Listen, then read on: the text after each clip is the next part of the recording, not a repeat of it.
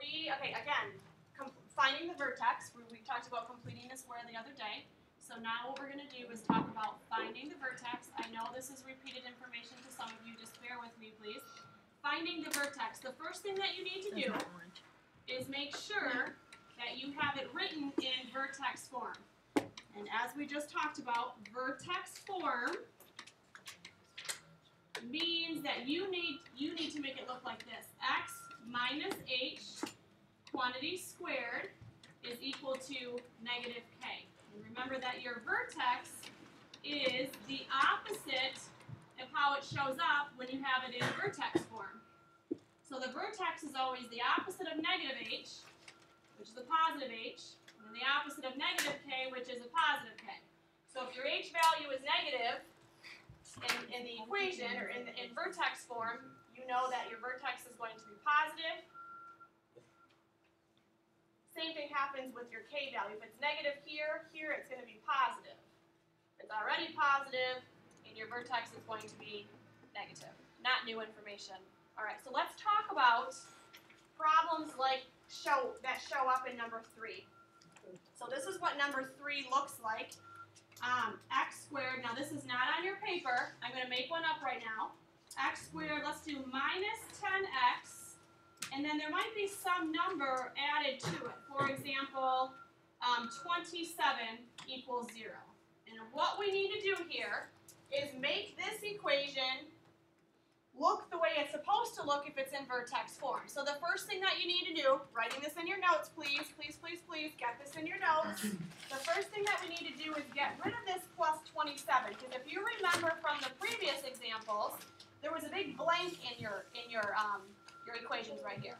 So we need to make there be a blank again. So how am I going to get rid of this plus 27? Go ahead, Donovan. Minus 27. So you subtract 27. It gets rid of it on the left side. But if you subtract it from the left side, of course you have to subtract it from the right side. So I'm adding a step now. So now you have x squared minus 10x. I'm going to leave this space where the 27 used to be. Equals, what is 0 minus 27? Negative 27. It is negative 27. All right, now what you need to do is the same thing that you did earlier. You need to take half of negative 10. So what is negative 10 divided by 2? Negative 5. And then remember, when you square a negative number, you've got to put it in parentheses. Negative 5 squared means negative 5 times negative 5, which is a positive 25. So you add 25 to the left. But if you add it to the left, you need to add it to the right. So I'm going to add 25 here. But I know that if I add 25 here, I've got to add it on the other side too. So I'm going to have a plus 25 over here. Now the whole reason we did that was because these three terms make a perfect square. What perfect square do they make? So in parentheses, x, bring your minus sign down, minus half of 10 is 5, so it's x minus 5 squared, equals, what is negative 27 plus 25? It is negative 2, which means then that the vertex is going to be the opposite of minus 5, of negative 5. What's the opposite of that? Positive 5. And then, of course, the opposite of negative 2, which is a positive 2. So our vertex in this case is positive 5, comma 2.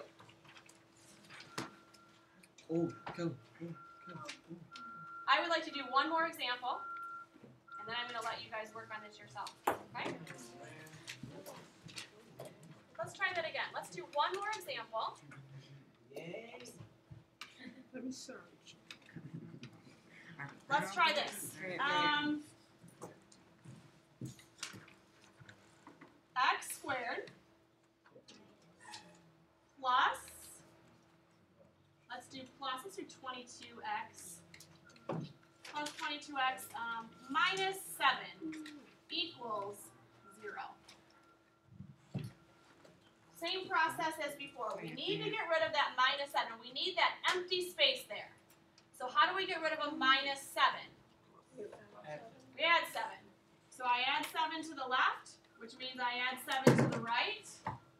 So I am left with x squared plus 22x. I'm going to leave my space equals 0 plus 7 is 7. All right, and then if you remember the calculator, or the steps, not the calculator steps, but the steps from before, I take that 22, I divide it by 2.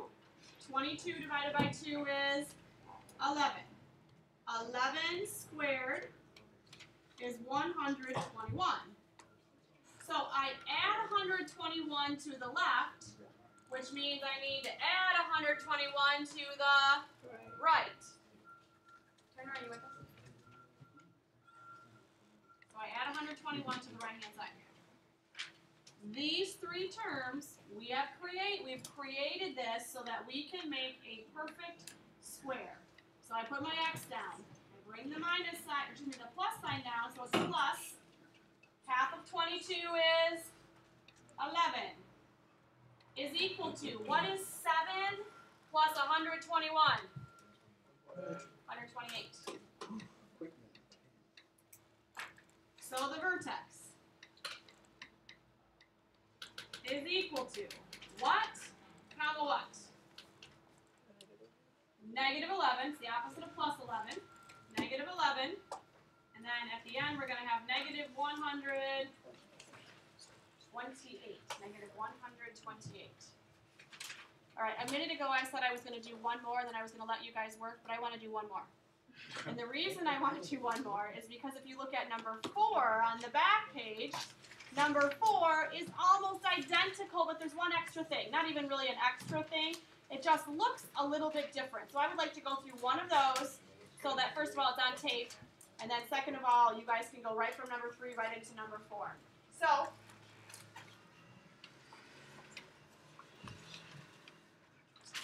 try this. Still in our notes right now. X squared minus, let's do minus 8x plus, let's do 11 equals 20. Let's just do 20. No, I want to do 20. Okay, what do I need to do first? Well, by the way, what is different about this one than the one we just talked about? The other one was equal to 0. The other one was equal to 0. This one is equal to 20, not 24, 20. Okay. So what I need you to do is get rid of the plus 11. How do I get rid of plus 11? Subtract it. So I take away 11 from the left. I take away 11 from the right.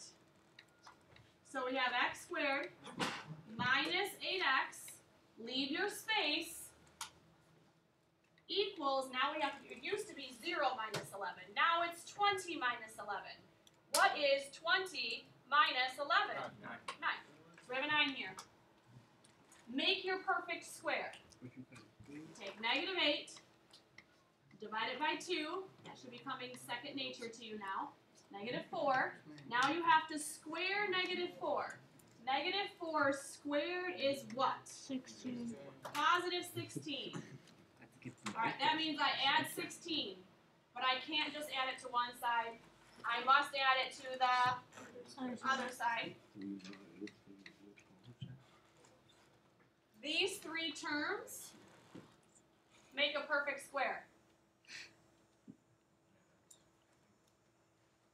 So in parentheses, squared. Put my x down. You bring your minus down. Half of 8 is 4. 9 plus 16 is 25. Your vertex is equal to what, comma what? 4, comma, negative 25. Questions? Are you ready to try the rest of them? I'd rather have you just do it. Pardon me? Huh? Are we okay?